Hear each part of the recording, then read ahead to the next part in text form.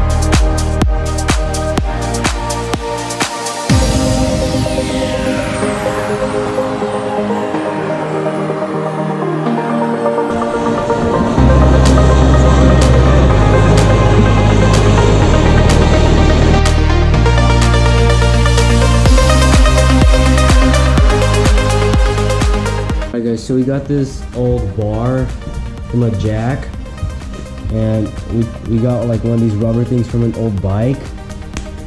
Just put it on here, and then this side we heated up, hammered it, made it flat, and this we're going to use as our handbrake. It's going to be mounted down here, and then we're going to have the reservoir like weld something on maybe. Yeah, like a flange, and then have the reservoir, and then when you pull it, it would push the reservoir in, pumping up the brakes. So just took some heat and hammering. So now we're gonna take it, install it on to the frame, handbrake first, and then we're gonna figure out the caliper. And hopefully we can have brakes done for today.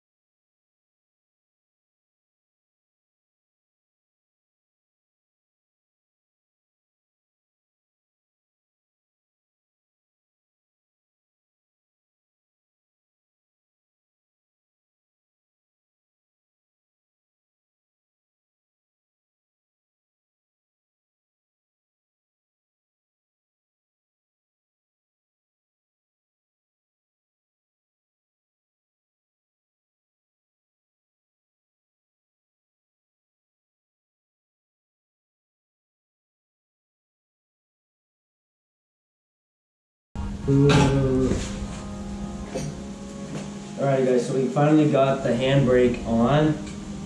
Works nice, it's nice, like the height that we wanted it. So what we're gonna move on to now is the reservoir. And we're gonna have to drill these holes just a little bit bigger for our bolts.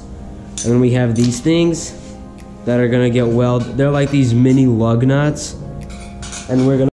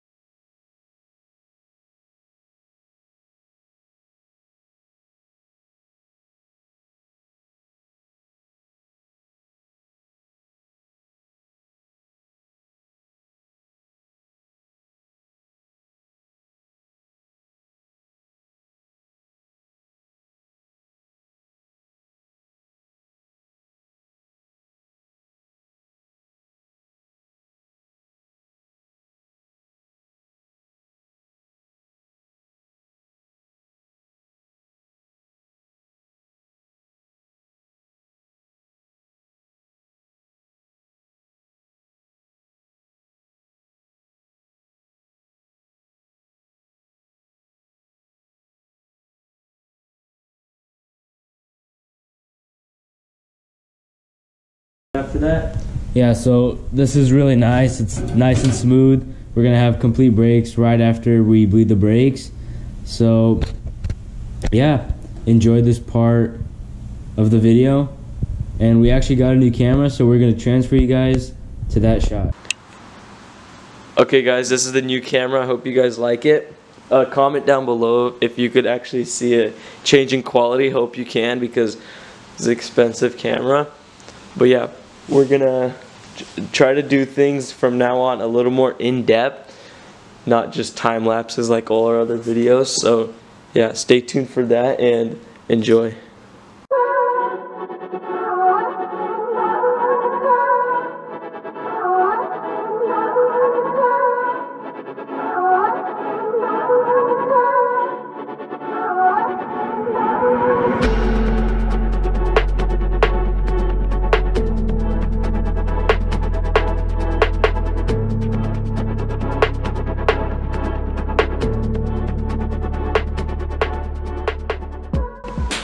Okay guys, so we cut we switched the rotor because it was backwards and it needed to be closer, and the way it's made, we needed to flip it around, so we flipped it around. We didn't film any of that because that's just sliding things off the axle and putting it back on.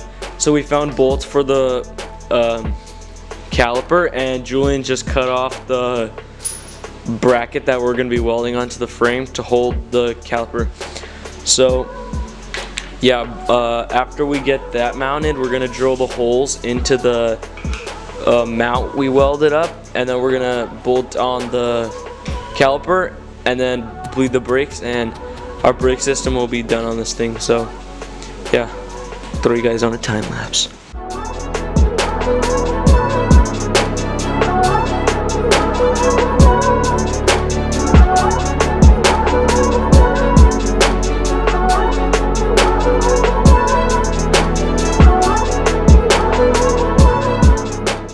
Alright guys, so we got this angle iron. I think it's about 1.5 inches, maybe 2 inches by 2 inches.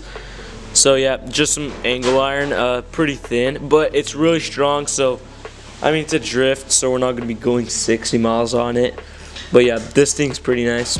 So now we're going to go weld it up to the hanger like this, and bolt on the drill holes and bolt the caliper like this. So yeah.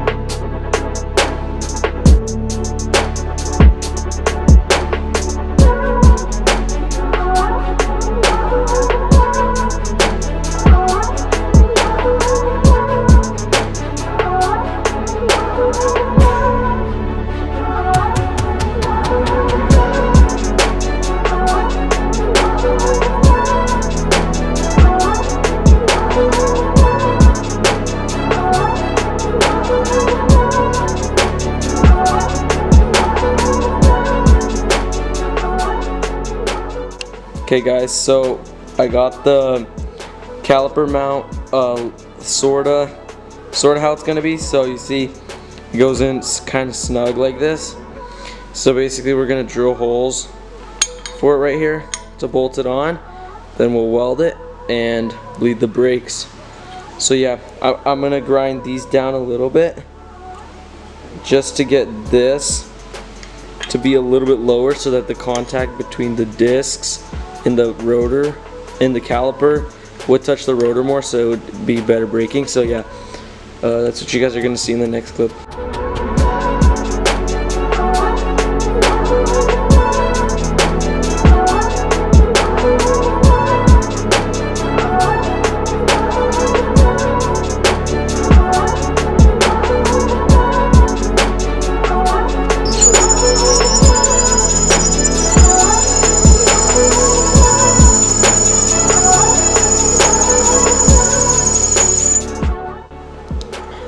Alrighty guys, so as you can see, we got the caliper, and this is what our finished product would look like.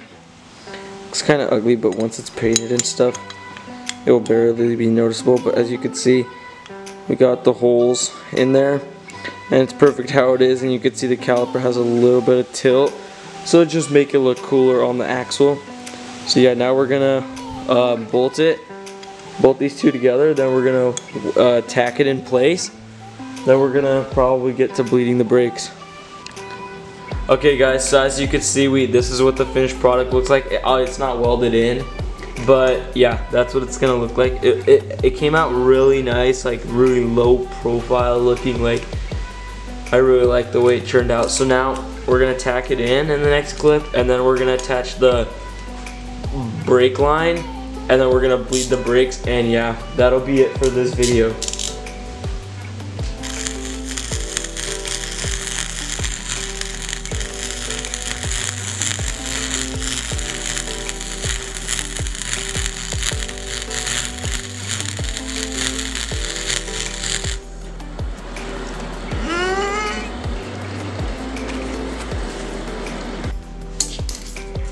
Okay guys, so we welded it.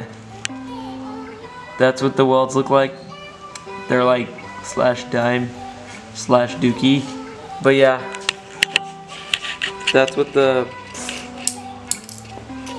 finished product looks. Now we're gonna put the brake line and bleed it. So yeah.